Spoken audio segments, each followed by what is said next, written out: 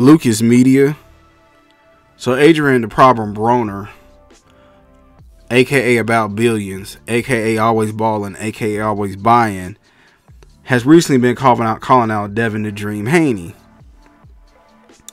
who's the WBC champion at 140 pounds.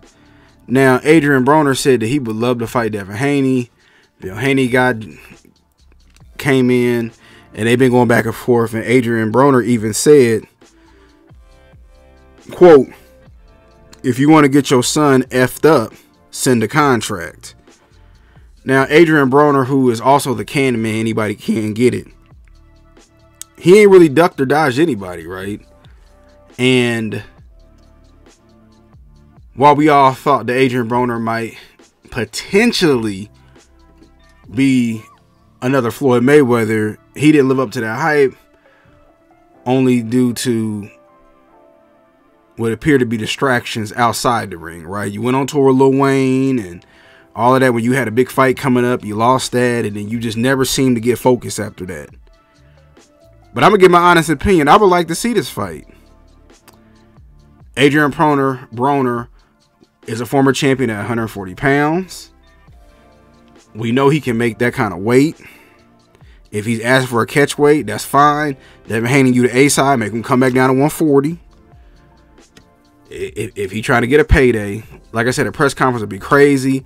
All that trash talk that Adrien Broner would do, him and Bill Haney would go back and forth. It would be all love. They wouldn't necessarily cross the line.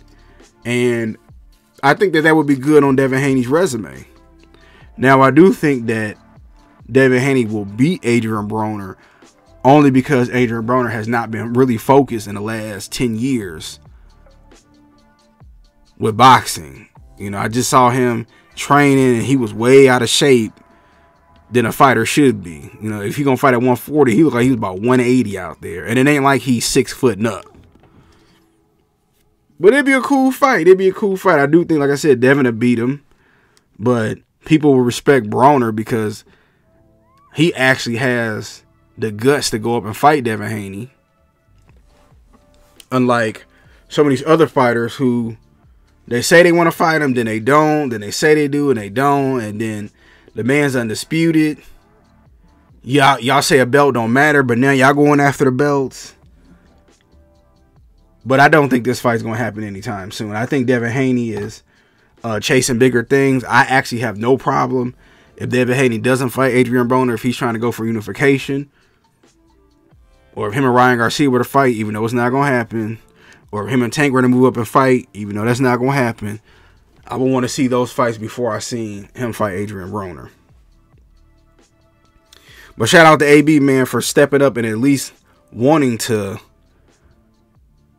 have this fight happen. I just want to get my quick thoughts about it. What do y'all think?